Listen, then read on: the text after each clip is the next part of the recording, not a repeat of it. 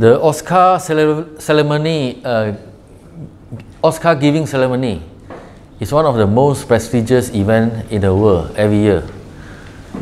So the event has a certain regulation and certain standard. I would say it's a very high standard. TV3 saying that TV3 audience is subjected to their policing, and also is TV3 is of the opinion that TV3 audience cannot judge what to wear, the standard of wardrobe, cannot decide what is wrong, what is right. So I don't think it's necessary.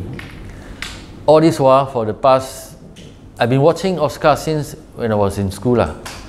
For decades, our national TV has been broadcasting this Oscar ceremony without any blurring censorship. But why now?